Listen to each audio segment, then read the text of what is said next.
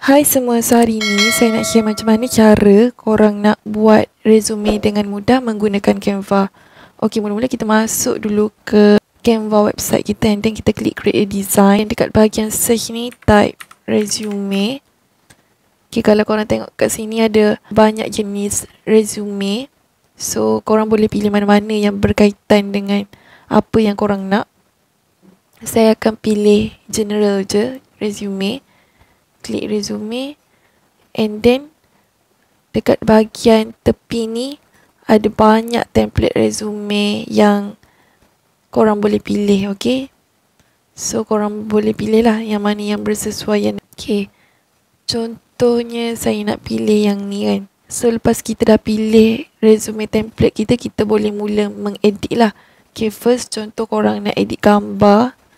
Mula-mula korang klik gambar ni and then klik delete. Lepas tu klik delete image and then masukkan gambar korang, klik upload file and then masukkan gambar korang.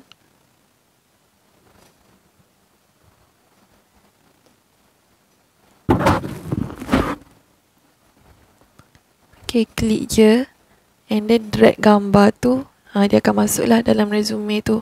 Cara nak edit teks-teks yang ada dalam resume ni, just klik je, double klik and then masukkan nama korang, detail korang.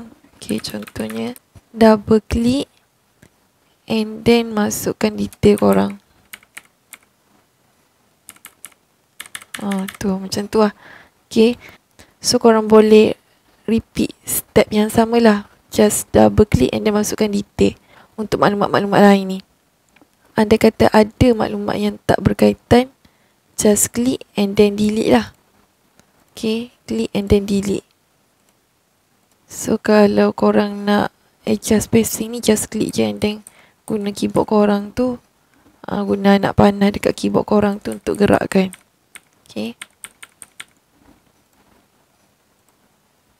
boleh adjust spacing dia bagi sama lah, macam tu. Ok, andai kata kalau korang nak tambah info lain, klik je details ni and then klik duplicate.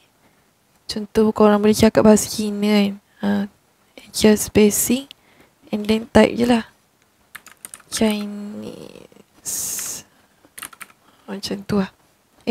Bukan Chinese Mandarin lah kan. Ok, yang lain-lain pun sama, edit je. Contoh yang ni pun boleh adjust tahun berapa korang bekerja, boleh adjust nama company korang, kerja korang sebagai apa and then apa yang korang perlu buat, macam tu lah. Ok, lepas dah siap resume korang tu, korang klik share, klik download and then boleh save dalam bentuk PDF standard lah. Ok, lepas tu klik download and then resume ni korang boleh share dengan mana-mana company yang korang tengah apply lah. Ok, so tu saja perkongsian saya hari ini, macam mana cara nak buat resume dengan mudah menggunakan Canva. Untuk subscribe ke Canva Pro, korang boleh check out link yang saya share dalam description box.